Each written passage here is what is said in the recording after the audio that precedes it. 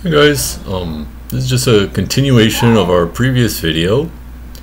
Let me just remind you, in the previous video we took s to be the integers from 1 up to p minus 1 over 2, and we had an integer b not divisible by p, and we multiplied every element of s by b to get this s prime. So s prime is like b, 2b, all the way up to p minus 1 over 2 times b. And we proved that if you have a integer, a unit modulo p, we can write it uniquely as epsilon times s, where s is an element of this s, and epsilon is either plus or minus 1. And we can also write it as epsilon prime times s prime, where s prime is in s prime, and epsilon prime is again plus or minus 1. Okay, and now going off of that, for each integer r from 1 up to p minus 1 over 2, we take r and multiply it by b, then we can write it as epsilon r, either plus or minus 1, times sr. Okay, so we're taking each element of s prime, and writing it as either plus or minus 1 times an element of s. Okay, we get epsilon r and sr. Okay. And let's just do a quick example so that you see what I mean. Let's try p equals 11 and b equals 2. So here's s and here's s prime in this situation. P minus 1 over 2 is 11 minus 1 divided by 2. That's 10 over 2. That's 5. If the integers from 1 up to 5, then we take each one and multiply by b. So you have the even integers from 2 to 10. Okay, and that's s prime. Then for each element, for 1 up to 5, we take 2 times it and then write it as epsilon times s.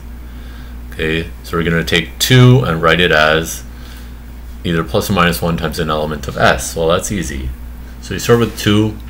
2 here, this element, is just 1 times this element. So epsilon, well, that will be epsilon 1 and s1. So epsilon 1 is 1 and s1 is 2. So this element is 1 times 2. 4 is just 1 times 4. Okay, so that means epsilon 2 is going to be 1 and s2 is going to be 4. Now 6, remember 6 plus 5 is 0, because 6 plus 5 is 11. So 6 is negative 5. So 6 is telling us about epsilon 3 and s3. So since 6 is negative 1 times 5, epsilon 3 is negative 1 and s3 is 5. And now for s4, epsilon 4, we look at 8, so 6 and 5. 8 is really negative 3. Okay, so we write 8 as negative 1 times 3, so epsilon 4 is negative 1 and s4 is 3. Finally, we have 10 is negative 1, so that's the last remaining one. So 10 is really negative 1 times 1. So epsilon 5 is negative 1 and s5 is 1. Okay, and now and that's it for the epsilons and s's. Right. Okay, and what we want to see is that, notice as we look at the s's, we have that s1, s2, s3, s4, s5 is just a permutation of s. So let's make like a table. Let's make a table. We have r, and we have sr and epsilon r.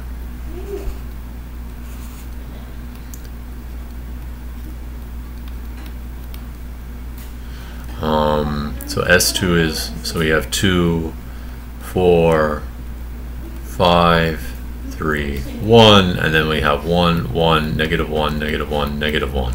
That gives us our s's and epsilons, right? And notice that the second row is just a rearrangement of the first row.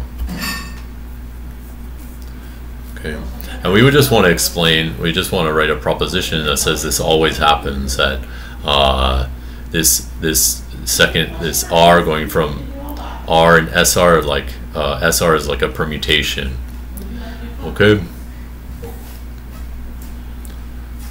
Okay, so proposition we'll just try and gather that first of all, we'll say that if you look at plus or minus b times r, that's the same as plus or minus s sub r. Okay. For all r going from 1 up to p minus 1 over 2. Okay. Second statement is that as a corollary of this, if I look at S1, S2 up to S p minus 1 over 2, that's just a rearrangement of the integers from p minus 1 over from 1 up to p minus 1 over 2. So another way to say this, in other words,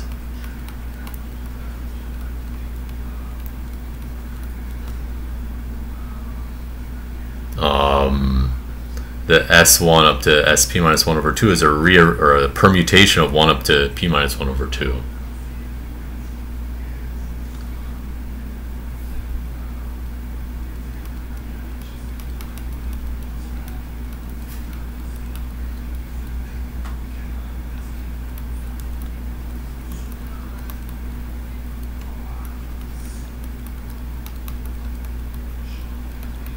Okay. So let's prove this proposition.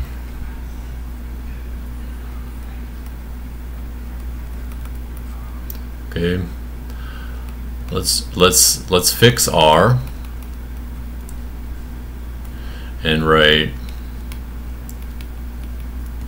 BR equals epsilon R SR, where epsilon R equals either epsilon R is either 1 or negative 1. Okay, if epsilon R is negative 1, what happens? Well, then BR is equal to negative SR, and then negative BR is equal to SR. And so if we look at BR and negative BR, that's the same as negative SR, S sub R, and SR, and that's what we want. Right? And the same is true if epsilon R is 1.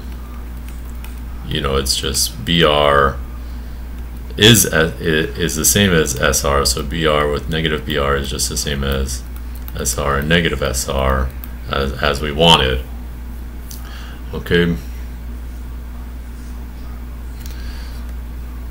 And now this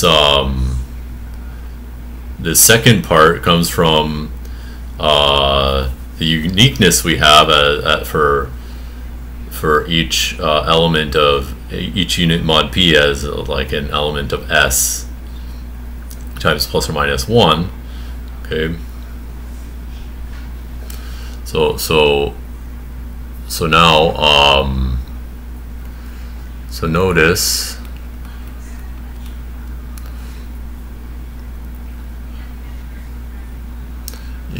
how notice that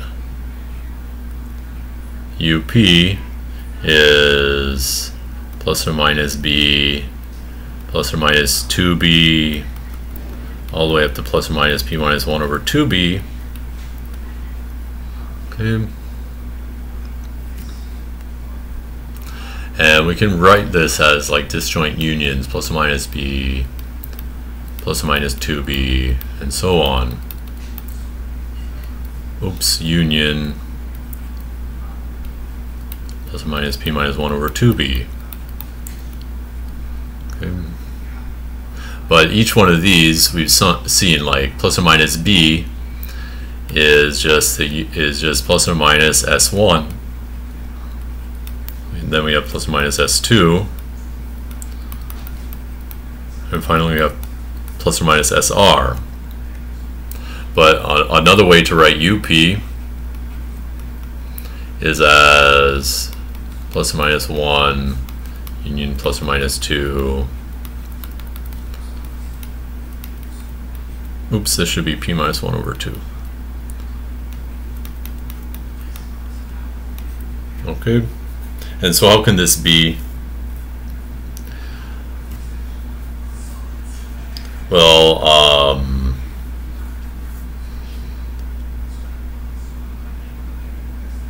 the only thing that can happen is that there must be a way to match up each one of these with each one here, because here I have p minus 1 over 2 disjoint sets, and here I have at most p minus 1 over 2 disjoint sets, so I have to have exactly p minus 1 over 2. Okay, so like for example, like say that 2 didn't occur as one of the s's, like s1 up to sp minus 1 over 2. Well, that would mean that two of them, like two of the s's must overlap, and that would mean like you on this row you would have like strictly less than p minus 1 elements, but you have to have exactly p minus 1 elements. Okay, anyways, so these s's is just a rearrangement of the integers from 1 up to p minus 1 over 2. Okay, and now we can state Gauss's lemma.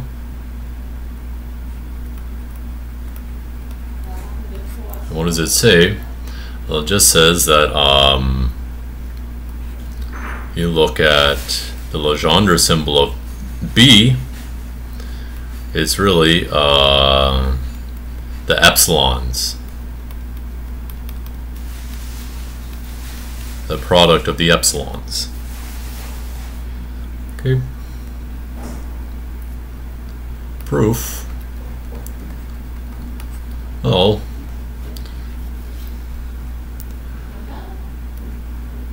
first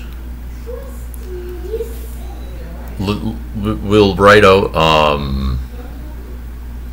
we'll write out like a product, so we'll call it like sigma. I mean, sigma should be sum, I guess, but so sorry about that. But we'll look at B times 2B all the way up to p minus 1 over 2 times B. Okay. And we'll call that sigma. And we'll calculate sigma in two different ways. So the first way is we'll write it as, we'll factor out a b from each of these p minus 1 over 2 things. We'll look at b to the p minus 1 over 2 times p minus 1 over 2 factorial. Okay. Because we have p minus 1 over 2, p minus 3 over 2, all the way down to 2 times 1, like that. Okay, so that's one way to calculate sigma. But we're calculating sigma mod p, right? So now sigma mod p is really, well, like we can write b as epsilon 1 times s1. We can write 2b as epsilon 2 times s2, all the way up to epsilon p minus 1 over 2, sp minus 1 over 2. Okay, and this is true mod p. Right. And now we'll write the epsilons and s's separate. So we have epsilon 1, epsilon 2, all the way up to epsilon p minus 1 over 2. Then we have s1, s2, all the way up to sp minus 1 over 2, mod p. Okay, but now this s1, s2, this is just like some product, but the terms in the product are just like 1, 2, all the way up to p minus 1 over 2, just in a different order. Just to go back to our example, if you remember, we had, you know, when we were looking at R and SR, we had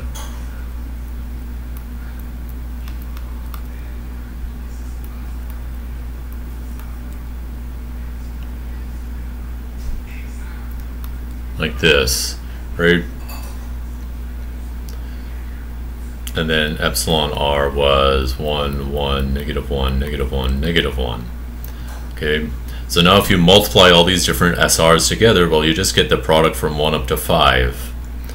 Okay, so this is really epsilon 1, epsilon 2, all the way up to epsilon p minus 1 over 2 times 1 times 2 times 3, all the way up to p minus 1 over 2. Okay. And what we're really using there is this fact that here from this proposition that the S is like the S1 up to SP minus 1 over 2 is a permutation of 1 up to P minus 1 over 2. Okay. And now look at sigma. So these two expressions for sigma must be congruent mod P, is what we've shown. So therefore, B to the P minus 1 over 2 times P minus 1 over 2 factorial is congruent to the product epsilon 1, epsilon 2 up to epsilon p minus 1 over 2. And then here we have a term of p minus 1 over 2 factorial. So this is true mod p. Well, this number, this is just a number that's co-prime to p. And it occurs on both sides of the congruent, so you can just cancel it. Okay, so therefore b to the p minus 1 over 2 is congruent to epsilon 1 to epsilon p minus 1 over 2 mod p, and b to the p minus 1 over 2, well, that's congruent to the Legendre symbol of b mod p. Okay. And now here we have a plus or minus 1 depending, and on here we have a product of some ones and some negative ones, so here we have a plus or minus 1. So if I have something that's plus or minus 1 congruent to something else plus or minus 1, actually, like whether it's plus 1 or negative 1, it has to be equal. So what this means, since p is odd, the Legendre symbol, b over p, or b, Legendre symbol b mod p is just equal to this epsilon 1, epsilon 2, all the way up to epsilon p minus 1 over 2. Okay. And then as a corollary, let us now calculate the Legendre symbol of 2 mod p.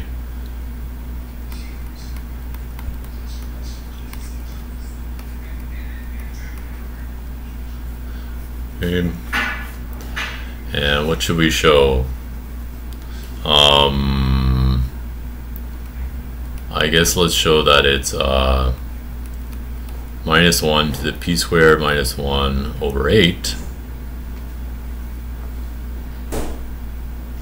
For as long as p is odd.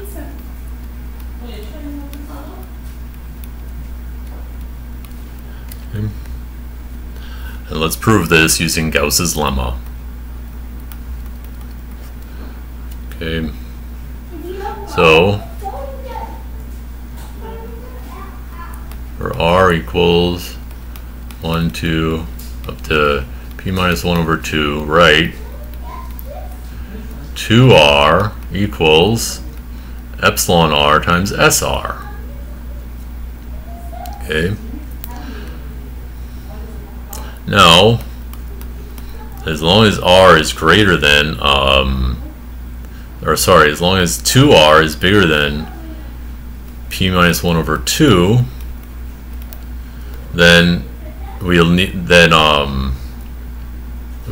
be in this situation where, since r only goes up to p minus 1 over 2, we'll have p minus 1 over 2 is less than 2r is less than or equal to p minus 1, and that means that we'll be able to write 2r equals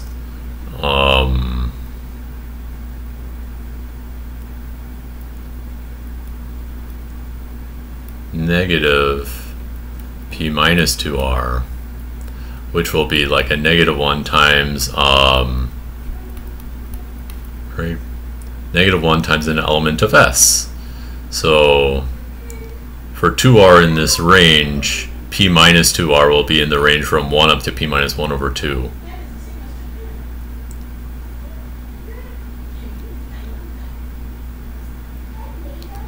Okay.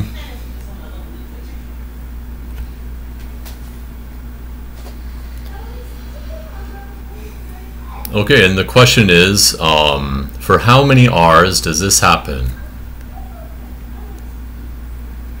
And the answer is it depends, right? Okay. So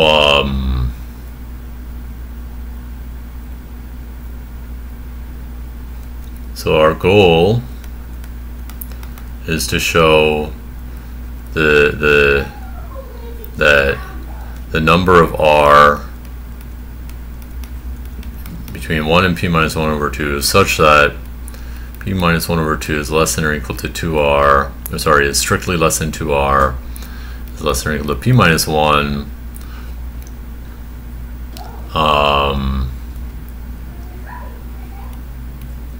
has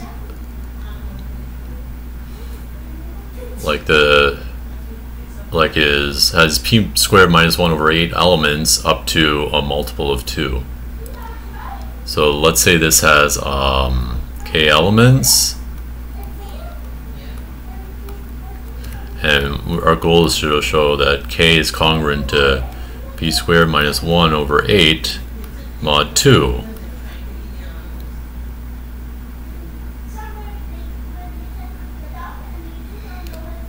Okay, that is our goal.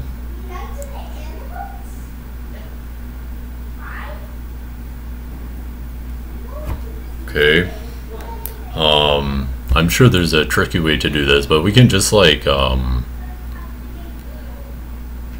we can just try and do it in a like case by case kind of way, right? This is our goal. So first, you know, it kind of depends whether or not p minus 1 over 2 is an even or an odd number.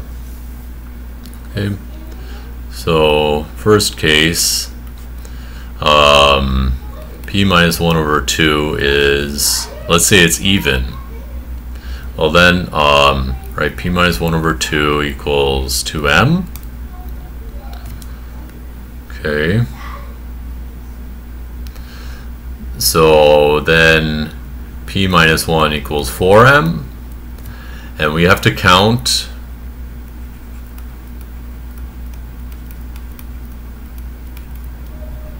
so the number of r between 1 and, so p minus 1 over 2 is 2m, between 1 and 2m, such that, again, p minus 1 over 2 is 2m, 2m is less than 2r, which is less than or equal to 4m.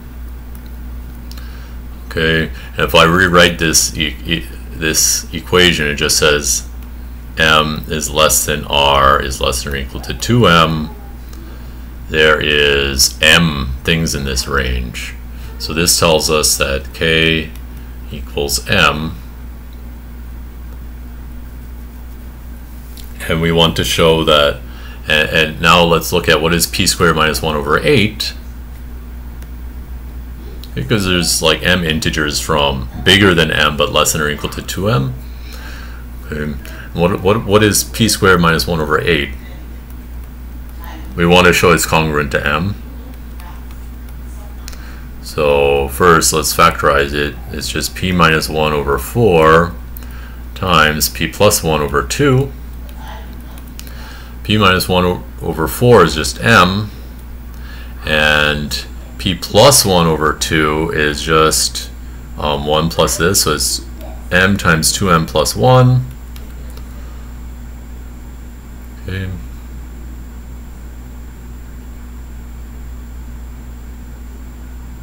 And notice this is congruent to m mod 2. Because 2m plus 1 is congruent to 1 mod 2.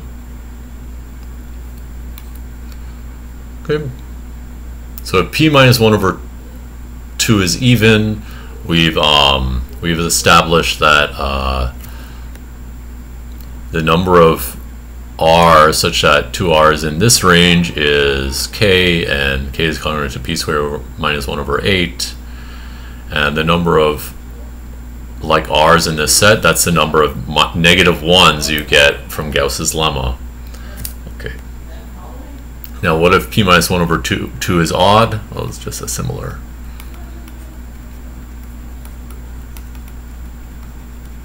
Well, you just write p minus 1 over 2 equals 2m plus 1. P minus 1 is therefore 2m plus 2, or sorry, 4m plus 2. Okay, and now we have to count the number of r's in the range 1 up to 2m plus 1. Remember, we're looking at p minus 1 over 2 is 2m plus 1 now, such that 2m plus 1 is less than 2r is less than or equal to 4m plus 2. Okay, and how many things are in this range? Well, we can rewrite it. We can rewrite 2m plus 1 less than 2r as 2m plus 2 less than or equal to 2r, because 2m plus 1 is odd, 2r is even. So now we solve 2m plus 2 less than or equal to 2r less than or equal to 4m plus 2, and how many things are in this range? Well, it's the same as m plus 1 less than or equal to r less than or equal to 2m plus 1. Okay. And how many r's are in this range? Well, we have, if you think about it, yeah, I guess you should just do this.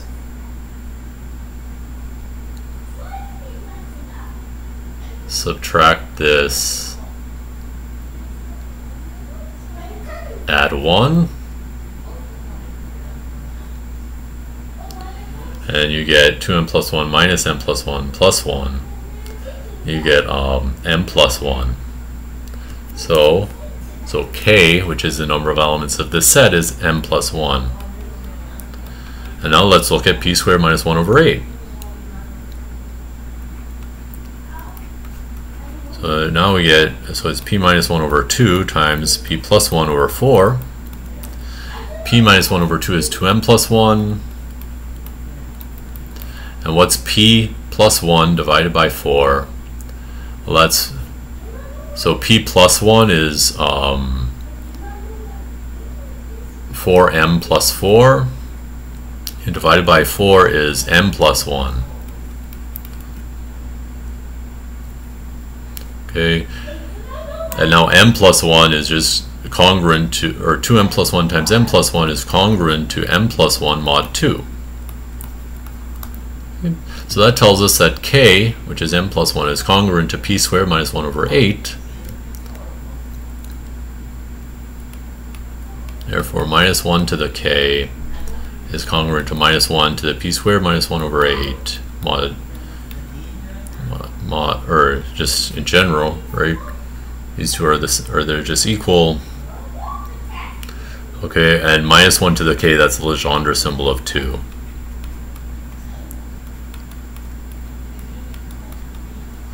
Okay. And that completes the proof. And now you could also look at, like, what is minus 1 to the p squared minus 1 over 8. It is just like a congruence for p mod 8. It just says, so like, as another corollary, you can say that the Legendre symbol of 2 mod p is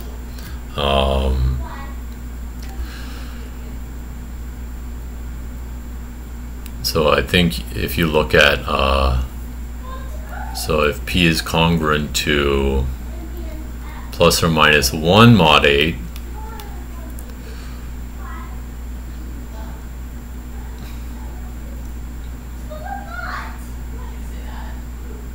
then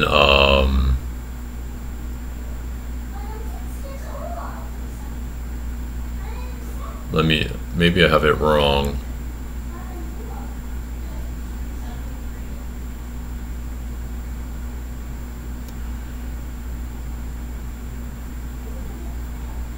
So,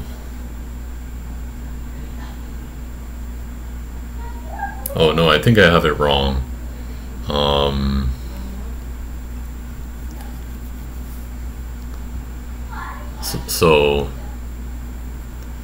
So if you write P equals R plus 8 times K, right? And then so you look at P squared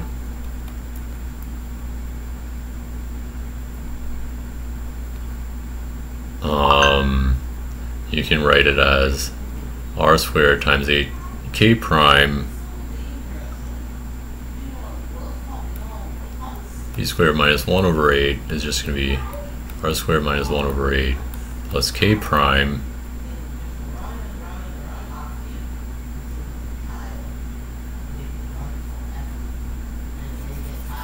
sorry, it's best just, I guess we could just plug in values, plug in 1, 3, 5, 7 and see whether what you get, right? So if you plug in 1, you get P squared minus 1 is 0, so you get so let's see, so let's rewrite this. 2 over P is equal to something if P is congruent to 1 mod 8.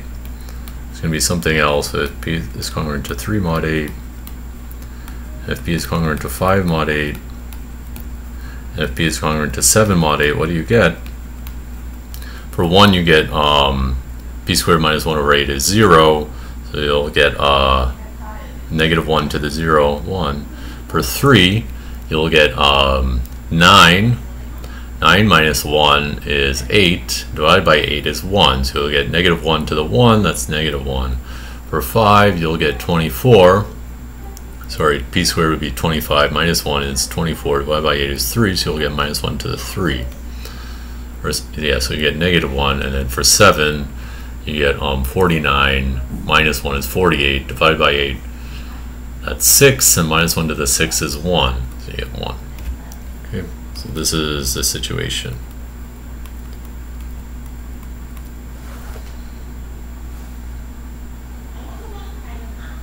Okay. And there's, sorry if this video is long, there's just one more thing we want to notice. So far, 2 over the Legendre symbol of 2 mod P depends on congruences or P mod 8.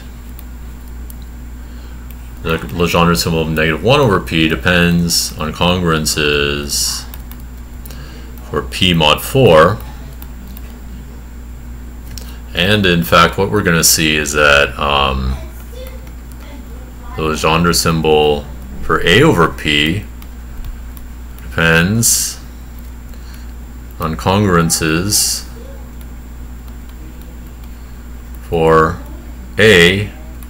for P mod 4A. And this is I'll put an exclamation point.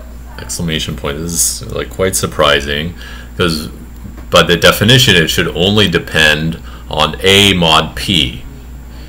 There's no, or I mean there is a reason it's true, but there's like no good reason that it should depend on P mod, well, not A, but mod 4A. Okay, so that should be very surprising to you. Well, actually, it doesn't have to be. I mean, it definitely wasn't surprising to me at first, but when you think about it, it is actually surprising. Okay, that is the end. Sorry about the long video. So we'll pick up again soon. Okay, thanks for watching. Bye.